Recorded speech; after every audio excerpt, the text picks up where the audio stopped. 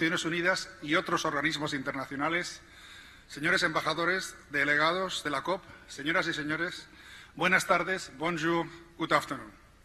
Constituye un especial honor saludarles con ocasión del Global Landscape Forum número 2, en nombre del Director General de la FAO, el Dr. José Graciano da Silva, quien hubiese deseado dirigirse a ustedes, pero que debido a la celebración del Consejo de la FAO hasta bien entrada la noche de ayer en Roma, no le ha sido posible.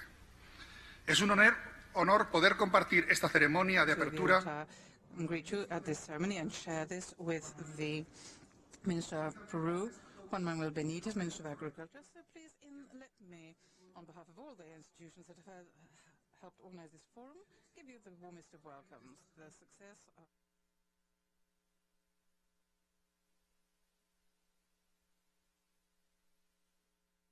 600 participants registered, and on the web page we have 1,000 hits. All of this is based on the success of earlier events, both of the first Global Landscape Forum in the Warsaw COP19 and the Forest Day and Rural Agriculture and Rural Day and Mountain Day. And I'd like to thank you for the excellent cooperation between the organizations of this event, CIFOR, UNEP, and the FAO, and all the organizations related to these, and particularly the Collaborative Party Forest, which has been coordinating with various processes started by Forest Day, its predecessor. Our messages, we want our messages to go far further now, and we also are looking for solutions for these contexts which are so closely linked. And I want to recognize particularly the donors who, with their contributions, have made possible this event and the program of research into forest, trees, and forestry, the UK aid and Norway aid, and through the carbon offset programs, we have been trying to make sure that this event is carbon neutral. Well, this will be a year that's going to be important this year. The General Assembly of the UN will have to pass the information over on sustainable development. It's very important that the agriculture, forests, mountains, food, rural development, and climate change, and those involved, which this event is about, should be included in all the SDGs of the floral future, so that they can really potentiate themselves and overcome these high constraints. In 2015, also, we will be celebrating the International Soil Year after the Hyogo framework of disaster risk. After Beijing plus 20. And let me remind you, as the General Commissioner for the UN, that this event is an excellent opportunity to disseminate the main challenges and opportunities which enable us to achieve food security for all the planet's citizens in the shortest possible time and in a sustainable manner. The United Nations will be present in Milan Expo in the challenge launched by the General Secretary in the Rio Plus 20 event. Finally, South Africa and the FAO is going to have the 14th Forest Conference, which will be the largest forest event in the world, and it will be held in the African continent, and you are cordially invited to both events. Humanity is facing crucial challenges like food security and nutrition, the fight against poverty, climate change, and energy. And today there are 800 million people who are suffering from chronic malnutrition, 1 billion in extreme poverty, particularly in rural areas, and many people without energy and water and sanitation, education, health, a decent home and decent job. And all of this has to be provided sustainably so that the planet's life can be maintained, including the prevention of natural disasters. And to do so, the forests are key. This forum has a main approach, which is a shared vision recognizing the considerable intrinsic links between agriculture, forests, and mountains. The territorial approach and has been described as landscapes because there's a double meaning for this in English. But it means the management of watersheds. We have to recognize the denomination of the name of forests for Francophone languages. Overcoming the sector barriers of soil use allows us to get economies of scale and find synergies to build new partners.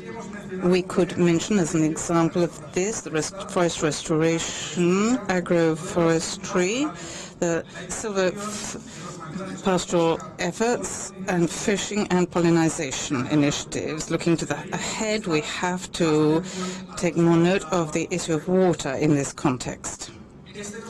In this new paradigm, we have to look at the rural population and their legitimate aspirations for human development in the center of all the attention that is brought together by the various sectors. But we also have good news. We are going in the right direction. During the recent conference on nutrition in the FAO headquarters in Rome a few weeks ago, the world leaders agreed to establish national policies which would be able to eradicate malnutrition and bad food chains so that there would be good nutrition and at affordable rates.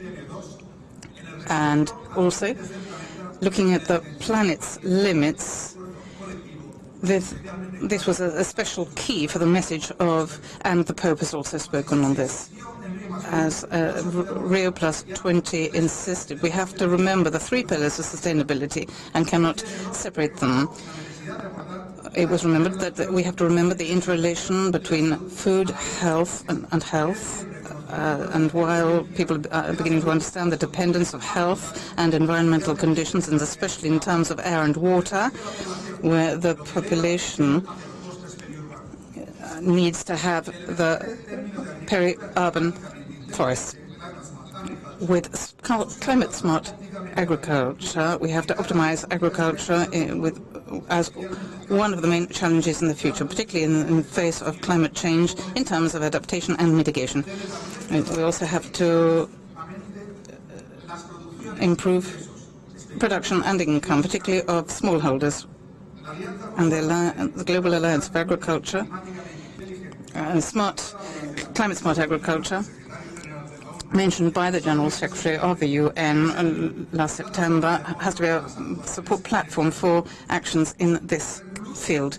The RED Plus is one of the most immediate challenges, as it could provide real benefits. We know that countries are making great progress here with the support of numerous partners, including the UNDP, the UNEP, and the FAO, and the Forest Carbon Partnership Facility of the World Bank. And a growing number of countries have pledged to restore great extensions in the framework of the Bone Challenge. As the FAO has also said in the Forest Landscape Restoration Mechanism, it will help the countries to restore their forests. We also want to mention in this context the global partnership, the Forest Facility, and the rest of the FAO's instances. The rural areas and the related activities are also a source of renewable materials of the biological origin, like wood, bamboo, and fiber, which will enable us to have more green economies and low-carbon economies thanks to the use of them as in substitution. The reduction of use of chemicals will also open up new opportunities to diversify and improve the conditions of life of the rural population, favor entrepreneurship, and help people to use byproducts and produce food to achieve sustainability. To reach the change in paradigm, we have to address the science and technology and the concepts as well, with the objective of achieving to rural areas which are more resilient, capable of protecting us from catastrophes, effective in the use of resources and productive in terms of goods and services, while we ensure rural development which is both inclusive and respects the surroundings. All stakeholders should be involved. The example of the Food Security Committee of the FAO can inspire us here. The individual initiatives offer a way forward which is crucial for the rural world.